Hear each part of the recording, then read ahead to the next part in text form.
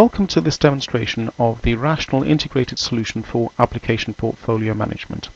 Here we're going to take a look at the combined capabilities of Rational Focal Point and Rational System Architects as applied to the Application Portfolio Management exercise. We're going to begin by taking a look at the portfolio of applications as they are already documented within Rational Focal Point. And typically, your high-level senior executives in the business, they will be interested in looking at a number of aspects of the portfolio. And in our example here, we've got a number of columns that they can use as part of their dashboard. The first column is called Manage the Portfolio, and this is really concerned with the processes that are applied in actually looking at the number of applications that we've got, their status and their costings, etc. The second column is more concerned with managing the actual assessment process as we go through the various stages of the application portfolio management exercises. And the third column is all concerned with the management of the transformation of those applications from their current state into their proposed new states as actions and decisions are taken against the applications after they have gone through an application portfolio management exercise.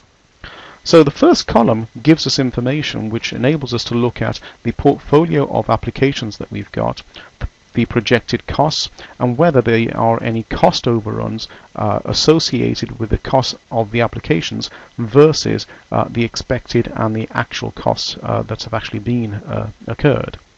And similarly, we can look at the planned aggregated total cost versus the planned or the actual total cost of the applications and work out if there are any deviations in there. Similarly, we can look at the applications and work out if there are any changes to the service level agreements, because the service level agreements do have a contributing factor to the overall cost of the applications. The higher the service level agreement, the higher the cost of maintaining and running those applications. And similarly, we've also got a distribution of what state those particular applications are in. So, for example, there's a certain percentage which are being active, or applications which are active and being evolved, active and being maintained, or active at the end of life. The second column that we had, which was looking at the management of the actual assessment process, is more concerned with the various stages that we go through in respect of the applications, and this is managing the process and the status of the various stages that we're in that particular exercise. So, for example, of the applications that we may have, a certain percentage of those have not been assessed at the moment, or they may have been assessed, or they've been investigated, or investigation is to be done. Obviously, this type of information is only going to be available provided that we've gone through an application portfolio management exercise at least through one cycle. For those applications that we have looked at and we have made some decisions as to what we want to do with those, we may make certain proposals that we are going to refactor or rehost or offshore those applications, etc. And this particular stage in here manages and gives us a distribution of the various recommendations that we have made. As part of the application portfolio management exercise, we may also be given certain targets that we want to achieve, i.e. it's no longer just about seeing what is the best sets of savings that we can make in terms of the numbers of applications and the numbers or the costings of those applications, but we may actually be given targets that we need to achieve. And these targets can be used to help us to drive out the reduction in the overall cost of the application portfolio. Similarly, we can use the tool to help us work out distributions of where we should invest in the applications or whether we should disinvest in the applications in there. And the net results of those applications and their assessments can be summarized in a number of different views, which we'll take a look at later. But on the dashboard, we may come up with a very, very simplified classification of the value of those applications to the business and come up with some sort of investment star rating here. So there's a certain number of applications which are meet the needs of the business, and there's a certain percentage which don't really meet the needs of the business. And the third column, which is concerned with the management of the transformation of the portfolio, tells us where we are in terms of the actual transformation. So we have gone through this iteration, made a number of recommendations through for the applications to be retired or replaced or renovated, etc. And as a result of that, the actual implementation is going to be managed through projects and their project life cycles. So, for example, there may be a project that has been proposed, assessed, accepted, etc. And it is really the projects then which deliver the decisions that have been made against the applications as we have gone through each one of those and assessed the value of those applications and considered whether they can be retired or replaced, etc. So the dashboard view gives us an overall assessment and summary of the various stages of the applications and the various life cycle stages that we're in as part of the assessment process, so that we can see how much progress or lack of progress that we are making towards the targets that we're trying to achieve. The first stage in the APM exercise involves identifying an area of the business that we want to focus on. And we want to do this simply because it's impossible to assess the many hundreds, if not thousands, of applications that may already exist in the portfolio. And instead of trying to assess all of those applications, we want to focus in on a certain subset, and that subset may be driven by identification by the business that there are problematic areas, or the fact that there has been mergers and acquisitions exercises which have taken place which give rise to duplicate capabilities. However, outside of those areas, what we are able to do is to use the existing sets of information that we've got about the application portfolio and use that to hone in on certain areas of the portfolio that we could possibly investigate in more detail. And to do this, what we're going to do is to take a look at the existing set of applications that we've already got within there. So let's take a look in here for the existing sets of applications. And we're able to look at a number of different reports or take the existing information and slice and dice it to give us some useful information. So, for example, if we look at the current sets of applications that have already been collected and some sorts of assessment or information has already been collated about that, we're able to use that to give us, for example, a pie chart view of the spread of applications by their classification into whether they are legacy applications, strategic or tactical.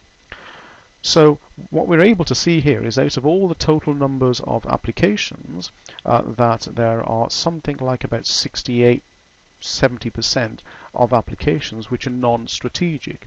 Therefore, in terms of the numbers of applications, we've got certain rich pickings here that we can possibly focus in on. We can also take the same information that we have here and also look at it in a slightly different way, and that is to look at it in terms of the total lifetime costs of those applications, and also to display the information as a stacked bar chart. And let's take a look at that. So what this is now telling us is that out of all the tactical, strategic and legacy applications, it's the legacy applications which are having are taking up the most total lifetime costs. And in the total sets of those applications, if we look at the number of portfolios that we've got, we can see that it's the risk control portfolio here which has got the greatest number of application costs being incurred over the lifetime of those applications. Therefore, if we want to focus in on a certain part of the business where we suspect there may be opportunities for rationalizing the portfolio of applications, then risk control looks like a good area to start looking in further detail at. And that's what we're going to do in the next stage. So let's just take a look at what applications we do have in those. And we can see that we've got a number of applications which are part of the risk control portfolio. Now, if I take on the hat of a business analyst, I can start looking at these applications and start collecting information to enable us to make some assessments. So as part of the life cycle of the progression of these applications, if I look at those applications which have been assigned to me for particular actions, I can just look at the ones which have been specific to me. And in here, what we're able to do is to see a simplified view of application information that I'm expected to go out and collect. And this is important because it's at the early stages of the collection of the information that we want to make sure that we're only collecting the relevant and pertinent information which is going to help us to make a decision. What we don't want to do is to collect all sets of attributes or all sets of measures that we are likely to be wanting to use, but rather only focus on those which are going to be used at this particular point in the stage of the assessment process. So as I'm expected to be able to go away and find out by discussion with the business, I would want to go in there and determine what's the degree of business alignment of this particular application that we've got. And this can be determined by a relative value in here. And in our example, we're going to say that the degree of business alignment is quite low. How critical is this application to the business? Similarly, we're going to say it is not so high in terms of its criticality to the business. What are the risks associated with either changing this application or not changing it? It can be deemed to be quite high. And from a technical assessment, what's the degree of alignment with the IT architectures that we have? In this example, we're going to say it's very low. And also, what's the degree of risk associated with either changing the application or not changing the application? In this example, we can say it's quite high. So those assessments that we are making are formulated to give us overall total business alignment scores and total IT scores. And we can use these total scores to help us to work out which applications we should take to the next stage of evaluation and assessment to determine what action and recommendations that we may want to make to those. As part of the application assessment exercise, we're also controlling the stages of the applications by having what we call an assessment state. And the assessment state gives us a way of controlling who has access to the application at what particular point in time of the assessment cycle. So I, in the capacity of a business analyst, am currently assessing the applications and collecting information against those. Now that I'm happy with the information that I've collected, I can make the application progress to the next stage, which is that it is now ready for review, i.e. comparison with the other applications that we've got, in order to be able to make some sort of assessment as to whether we want to investigate those in greater detail or whether we will discard with these because this particular application meets the needs of the business. So let's select the or progress this to the next stage in the life cycle here, and when we do this, that view indicates to us that there are no further applications that are visible to me for any further assessment in here. Having collected some preliminary information in respect of the applications, we're now in a position to be able to compare the applications with one another to determine their relative fit to the needs of the business. There are a number of ways that we can do this, and one of those ways is to be able to visualize the applications and look at those in a XY plot. So for example, here we have got the applications which are spread out, and remember the total IT scores and the total business scores that we had are indicated here respectively. So the total business score is shown on the y-axis and the IT score is shown here on the x-axis. So What this is telling us is that applications which fit into this quadrant are those applications which are well aligned to the needs of the business and also are well architected. Similarly, applications which fall to the bottom left-hand quadrant are poorly aligned to the needs of the business and also are poorly architected. And these are potentially applications that we could consider for removal, retirement, or replacement with alternatives. Whereas those applications which fit into the top left-hand corner, they meet the needs of the business in the respect that they are required for the business but are poorly architected. So these applications are potentially good applications for consideration for modernization and renovation, etc.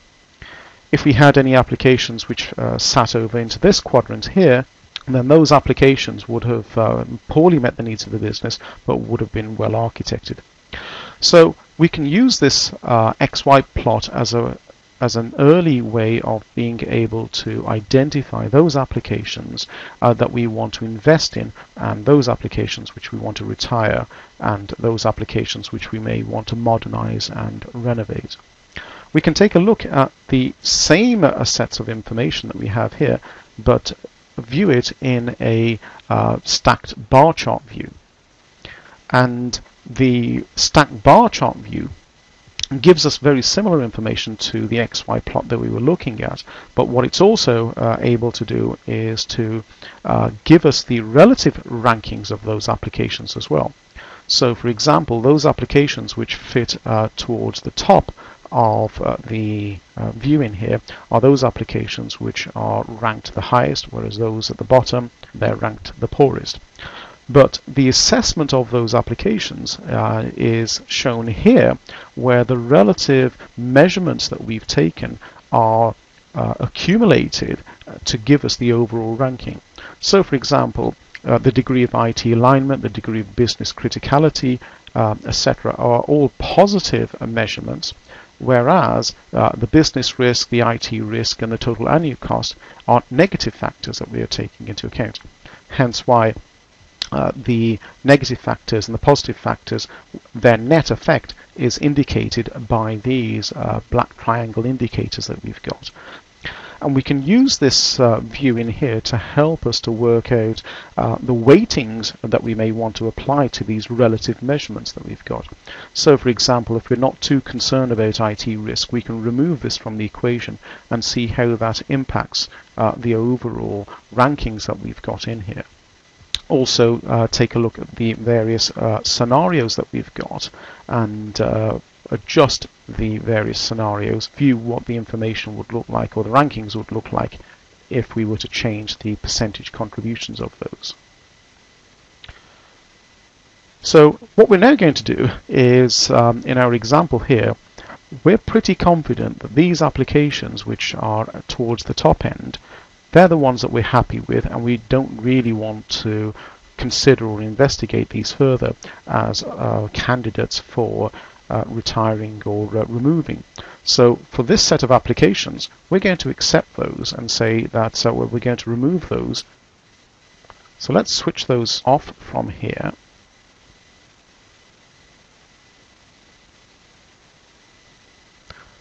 And edit those.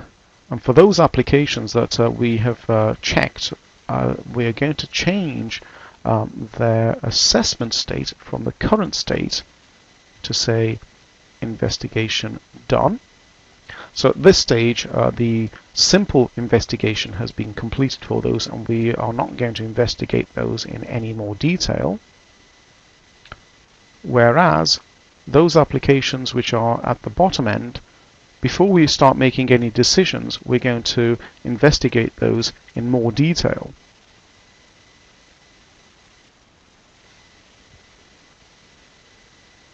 And by investigating those in more detail, what we're going to do is to say that they should be investigated in much more detail, so do a deep dive investigation, which means that we will take into account additional metrics that we want to assess against those.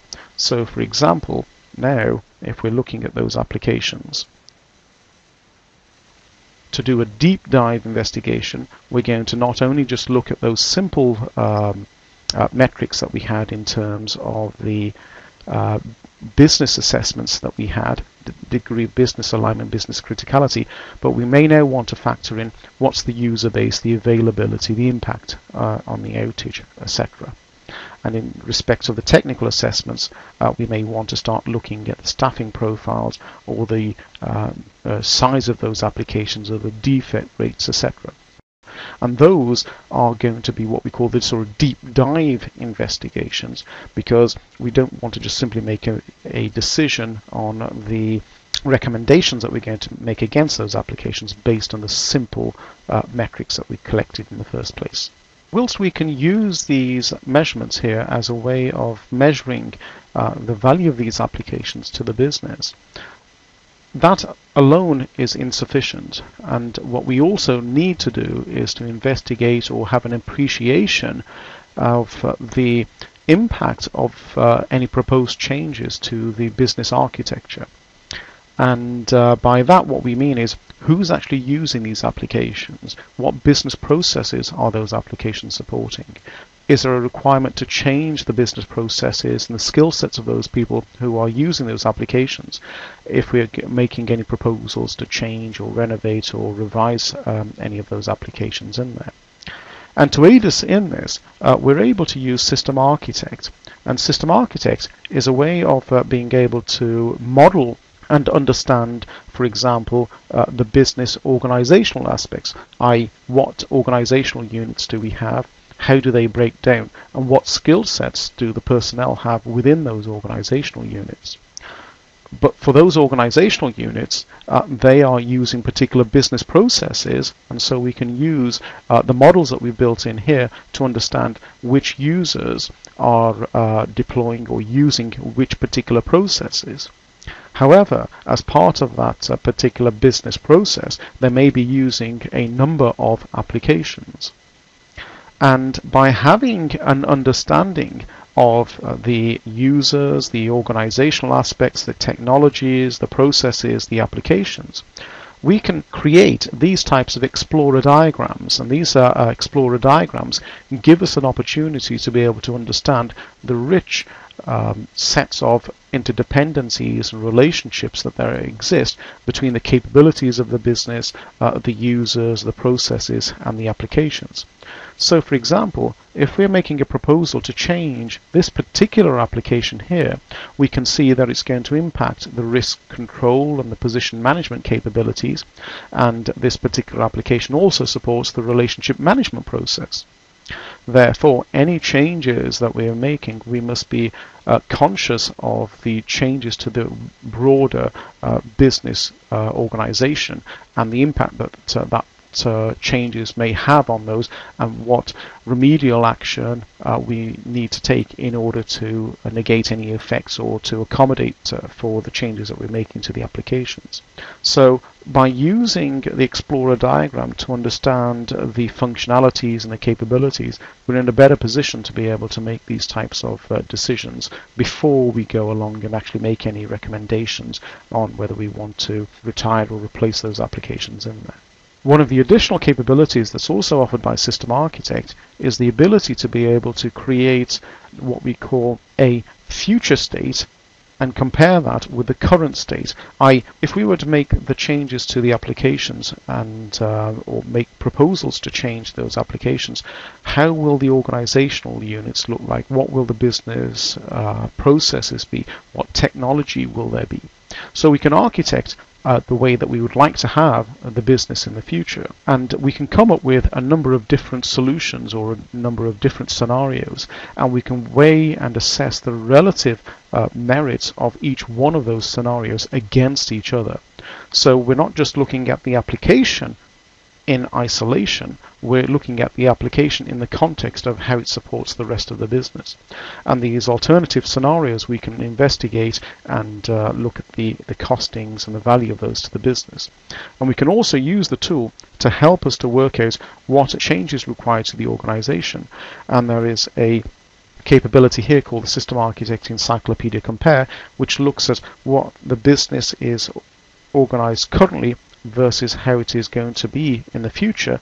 So for example, in here, I know that there are some applications that we've been making changes to or proposing the changes to, and we can look at those. So in our example here, GMFS Risk Control is an application that we could consider looking at replacing the ones that we've already identified. And what changes are there in the technologies that we require in order to be able to support this application versus the other applications that are already there. Similarly, we can look at what data information is required in order to support the changes. And then finally, are there any new business rules that are coming into place which we want to look at and implement as part of the changes that we're making in here. And we can use these deltas between the current state and the future state to work out what the degree of investment and the degree of risk is likely to be for any one of these proposed solutions that we have in here. Based on those solutions, we're also able to go in and make some proposals as to what the landscape is going to look like if we're making changes to the applications to retire and replace those. So for example, in here, there's a landscape model that we can look at, and each one of these applications, if we propose that they be decommissioned at a particular point in time, we can use what's called the slider bar here to slide across and say what will the landscape look like at a particular period of time if we make some of these changes in here. So it's a dynamic way of being able to look at what the landscape is going to look like over a period of time. So armed with this information, then we're able to not only just use the assessment scores that we have here, but have a full understanding of what the applications and the impact on the wider business is likely to be, so that we can make informed decisions about the recommendations for any one of those applications that we're considering for retiring or replacing, etc. So based on those deep dive investigations that we're able to do against the applications and having a better understanding of the business context and the environment in which they operate in, we can take a look at the visualizations of those applications just like we did before and come up with some detailed recommendations as to what we want to do with those applications. And in our example again, the same three applications here towards the bottom are applications which are coming out or performing rather badly. So based on that and our understanding of the technical architectures that we've gained from system architects, we're able to propose a number of projects or opportunities or solutions, call them what you may, to determine what we want to propose to do with those applications. And in this example here, we've got a couple of proposals that we've made, and we've got option 1 here, which is saying what we're going to do is we're going to modernize the GMFS risk control application and retire TBRI risk charting applications, whereas option 2 is going to really just look at retiring TBRI and replacing with GMFS risk control, i.e. in this option we're not going to modernize the GMFS risk control application. Now, just like before we did for the applications, we're able to go in and take a look at these projects and assess the value of those. So, for example, how well does this particular proposal fit architecturally to the needs of the business? How well is the strategic alignment? How well does this confer business value and competitive advantage? So we're able to look at a scorecard of information against this, but also take a look at, well, what are the risks of changing the business and changing the IT risks associated with this proposal in here. Now, at this point in time, what we're also interested in doing is working out what are the overall financial benefits and costs associated with each one of these proposals that we're making in here. And what we're able to do here is to use a spread of expected costs and a spread of expected benefits or returns on the investment, and use those as a way of being able to assess the value of each one of these proposals. So we can have a spreadsheet of the planned likely costs and benefits, the planned high likely cost and the low likely cost, and use that as a distribution spread to work out a mean net present value. So let's take a look at some of the details against this. So what this is telling us is for the option 2 that we've got, there are certain numbers of license costs that are going to be incurred against this, certain development costs with implementing this particular option in there. And had there been any other factors that we'd also wanted to factor in, we would also be able to include those here. So everything that occurs up here are going to be costs, i.e. negative things that we're going to incur as a cost, whereas here are benefits and savings that we're incurring in here. And we can do exactly the same for the planned likely, the planned low, and the planned high. So taking the overall information that we've got in there, we can come up with some sort of projected likelihood based on that spread of costs and benefits that we've got in here. And when we do this, we can come up with a distribution curve which looks a little bit like this. And what this is telling us is that there's a particular break-even point, i.e. there's a 71% probability that for this particular project we're going to break even, and that there is a 10% chance that we're going to save or make something like about $500,000 over the lifetime of this application. Now, that then gives us a degree of confidence that if we're going to take this particular option, we're playing pretty safe, that we're likely to be able to achieve these benefits, and the probability of doing that is reasonably high. Whereas if we take the first option that we had here and take a look at the costings against that and the likely confidence factors that we've got against that, then we can see in here that compared with option 1, that the degree of confidence that we've got is not as great. There's only a 30% probability that we're going to break even, and there's only a 10% chance that we're going to make $250 against this particular proposal.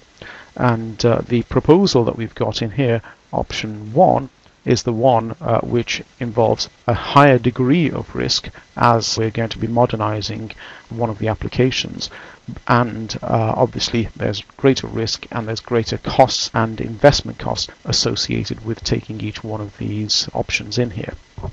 Now, armed with this information about how well this applications and the proposals fit to the needs of the business, we're then in a position to be able to make a judgment as to which one of these applications that we want to go and proceed with. Now, having collected this information and being armed with it, just like with the applications, the proposals that we've got here, they are also subject to a governance life cycle. So these proposals here, or the projects, are currently proposed, but now that we've collected all of this information, we can proceed to the next stage and say, let's compare these proposals with one another and assess those. And if I transition this to its next state, so that's option 1, and option 2, we'll do the same again. So now those proposals have been transitioned to their next stage, and we can go and compare those proposals with one another and use the same techniques that we were doing before to look at the relative merits of selecting each one of those applications and the associated projects and proposals that we've got in there. So for those proposals that we have made, we need to be able to determine how well do those proposals fit in to the scheduling needs of the existing projects that we've got in place and the resources that are available. And again, we can use focal point to help us to make this type of assessment and judgment in here. So for the proposals that we've got for the options 1 and 2 here, we can see that we've got information which is telling us, or rather we've got dates in here when they are likely to be planned. We can also see in here that there's a distribution here, and what that's telling us is that for all of the applications that we've got and the projects that we've got, the planned likely costs of changing those exceed the actual budget costs that we've got. However, this is a little bit of an unfair comparison, because some of these projects and proposals that we've got, they are actually exclusive, i.e. you're not going to really be doing both of them, you're only going to be doing one or the other. And in addition to this, we should also be considering not just those groups which are mutually exclusive, but instead we should be looking at the complete set of projects, proposals that we have, and look at the planning of those against the business, availability of resources and costings. So if we were to say, let's take this particular option here, we can see that the overall planned likely costs are obviously reduced in this example, but if we were to go to the second option that we've got in here, that the planned likely costs exceed the budgetary costs that we've got in here. So if this is the case, then maybe if we are going to be looking at the to make the profile fit in here of the availability of costings versus the actual budgets that we've got, maybe what we can do is to look at how we can change the dates that we've got in here and plan these so that we can distribute the costs over a different period of time. So we're able to use this type of roadmap view to help us to plan and balance the available budgets that we've got, the available resources that we've got, and do some sort of preliminary planning against these applications and the proposals. Now, this is not an example of how to do project portfolio management and execution. This is merely just a high-level planning of resources and costings and scheduling of those proposed projects so that we can get a bit of an understanding of which ones we're likely to be able to achieve. So based on all the information that we have been able to see, this is where the information that we had visible in our dashboard came from. It's by collecting the application information, making assessments, making proposals of those applications, that we're able to use Focal Point to help us make those assessments and decisions in here, supported by the technical architectures that we're able to gain from within a System Architect. So to summarize, a rational integrated solution for application portfolio management incorporates capabilities from enterprise architecture and blueprinting to provide portfolio management and decision support in a collaborative operating environment, with the ultimate aim really to help you build and maintain application portfolios by firstly defining and understanding the applications and making sure that they are aligned with the key business objectives. And this is supported by providing a deep understanding of the applications and also their relationships to the critical processes, strategic objectives, and the general technical architecture. And we're making sure that we only capture information at the right time, at the right level that is needed in a particular point in the life cycle in there. And the purpose being to drive the development and divestiture decisions based on business priorities rather than ad hoc driven requirements based on specific market demands or needs at that particular point in time. And using the information that we have as a feedback mechanism to make sure that we are monitoring the progress using the performance indicators measured against the application portfolio to make sure that we are achieving the objectives that we set out. So our integrated solution provides businesses with the ability to make sense of complex application portfolios and optimize their investments based on the specific objectives and criteria that they've got, and enhancing the business profitability, whilst at the same time optimizing the solutions that are being implemented and managing the risks inherent in any transformation exercise.